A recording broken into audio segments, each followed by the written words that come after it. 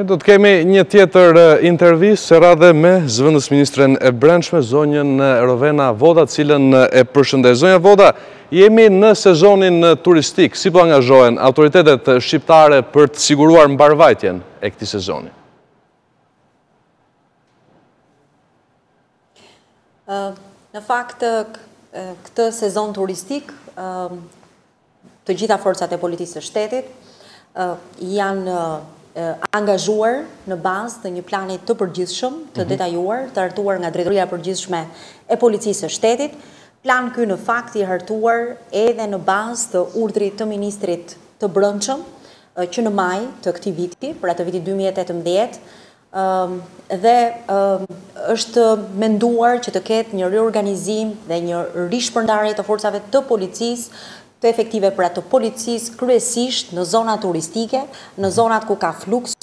pushuesish, ku ka më shumë turist, më shumë vizitor, në mënyrë që dhe mbarvajtja e këtij sezoni, pra të jetë e mirë dhe të ketë sa më pak shqetësime dhe të lehtësojmë sa do pak pushuesit, pra mënyrën se si ata do të kalojnë pushimet këtë verë. Në krye të detyrës, në fakt, më takon të them, kanë qenë efektivët e policisë rrugore, akset rrugore kryesisht kombëtare dhe kryesisht ato në zonat e Bregdetit, kanë qenë më të frekuentuara edhe me një fluks të lartë lëvizjeje. Megjithatë, nga ato dhënat që kemi nga Drejtori i Përgjithshëm Policisë Rrugore, këtë fundjavë të fundit nuk është se kemi pasur aksidente serioze me pasojë jetën. Megjithatë, jemi munduar që të jemi në një kontakt me pushuesit edhe nëpërmjet radiove kombëtare. Pra, nëpërmjet radiove që kanë shtrirje kombëtare në gjithë territorin e Shqipërisë për të paralajmëruar dhe njoftuar pushuesit në lidhje me gjendjen e trafikut, lëvizshmërinë e mjeteve, akset kombëtare, pra si është kalueshmëria në to, për të lehtësuar sadopak pra edhe drejtuesit, lëvizjen pra e drejtuesit të automjeteve. Zonja Voda, në çfarë stadi është bashkëpunimi ndërinstitucional dhe bashkëpunimi me njësitë vendore? Si që përmenda edhe më lartë, plani përgjithshëm i Policisë së Shtetit është i bazuar në urdhrin e Ministrit Brendshëm, por gjithashtu edhe në urdhrin e Kryeministrit të Shqipërisë, të nxjerrë që në shkurt të këtij viti, pra të vitit 2018, dhe është ngritur këtë vit, kemi një task force të posaçme të ngritur për mbarvajtjen e sezonit turistik, dhe në këtë task force në fakt të drejtuar nga prefektët në përqarqe, ku pjesë patjetër janë edhe përfaqësues të Policisë së Shtetit, kemi përfaqësues nga njësitë vendore, nga inspektoriate të ndryshme, nga drejtoritë rajonale të institucioneve të ndryshme, të cilët koordinojnë me njëri tjetrin veprimtarinë në të gjitha zonat ku ka fluks të lartë pushuesish dhe turistësh. Siç e thash, Policia e Shtetit është pjesë e këtyre task forcave, është pjesë aktive e tyre, është në mbështetje të kryesisht të inspektoriateve, të cilët monitorojnë në vend, pra sipas fushës së tyre të përgjegjësisë që kanë, për shembull nëse do themi për ndotjen akustike, kemi oficer të policisë, efektiv të policisë, të cilët mbështesin inspektoriatin e mjedisit, pra inspektorët e mjedisit, në rastet kur kemi abuzime, pra me zhurmat në lokale të ndryshme. Dhe pikërisht ky bashkëpunim efektiv, kjo task force ka rezultuar në fakt edhe në bazë të raportimeve që bëjnë prefektët rregullisht, ka qenë tepër eficiente, tepër efektive, dhe kjo tregon në fakt që kur ka një koordinim të mirë ndërinstitucional midis institucioneve, gjithçka bëhet më e thjeshtë edhe mbarvajtja e sezonit turistik është më e garantuar. Zonja Voda, Shqipëria është lakuar si një vend i përfshirë edhe në rrugën tranzitore të emigrantëve të jashtëligjshëm që kalojnë dhe synojnë vendet e Bashkimit Evropian, sidomos Europën perëndimore. Çfarë po ndodh konkretisht, cilat janë shifrat dhe kundërmasat që janë marrë? Po, në fakt Shqipëria ka qenë këtë vit një ndër vendet e Ballkanit perëndimor të prekura nga flukset migratore,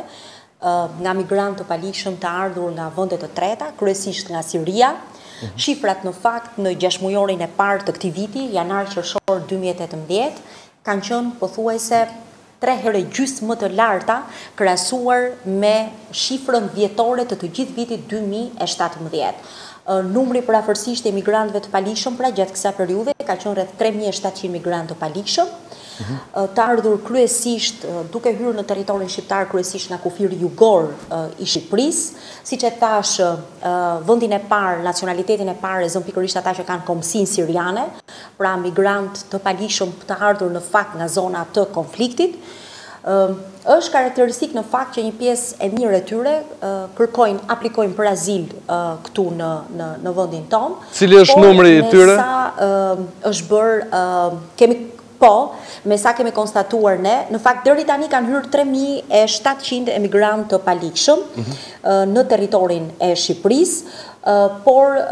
më duhet të them që një pjesë e tyre tashmë janë të larguar vullnetarisht në mënyrë vullnetare, si dhe një pjesë janë rikthyer, riadecuar në bazë të marrëveshjeve që ne kemi me vendet kufitare për rikthimin e personave me qëndrim të pa autorizuar. Një pjesë e mirë e tyre që ndrojnë ata që kërkojnë azil në qendrën kombëtare pritse të azil kërkuesve. Është një qendër kjo e cila funksionon pra në bazë të ligjit për të drejtën e azilit në Republikën e Shqipërisë. Në fakt policia e shtetit gjithsesi është munduar që ta fokusojë veprimtarinë e saj në 2 drejtime dhe në parandalim, që do të thotë në një kontroll të fortë kufitar, por gjithashtu edhe në goditjen e individëve apo grupeve kriminale të cilët facilitojnë rrugën e këtyre migrantëve të palishëm për të dalë jashtë kufive të Shqipërisë dhe për të shkuar drejt vendeve të BE-s. Pothuajse në 6 mujorin e parë kemi më shumë se 25 individ të arrestuar apo grupe të vogla të cilat kanë facilituar rrugën e emigrantëve të palishëm për të kaluar kufirin me Shqipërinë dhe për të vajtur drejt vendeve të BE-s. Për sa i përket kontrollit kufitar, policia kufitare është munduar të respektojë të gjitha procedurat standarde të parashikuara në ligjin për kontrollin kufitar, i cili në fakt është një ligj i përafruar me standardet e BE-s, të respektoj në maksimum procedurën e pre-screening, çfarë do thotë atë të intervistimit të emigrantëve të palishëm, pra për të kuptuar se nga vijnë dhe cilat janë arsyet e vërteta të ardhjes së tyre në Shqipëri, por shumica e tyre, për të qenë të sinqert, sigurisht që qëllim në vetvete kanë pasur pra destinacion vendet e BE-s. Megjithëse Shqipëria konsiderohet nga ata si një vend i sigurt për shkak se ne i munduar që të ruajmë një balans duke ruajtur dhe të drejtat e njerëzit, pra duke respektuar të drejtat e njerëzit, pasi atyre kur vinë i ofrohet asistencë mjekësore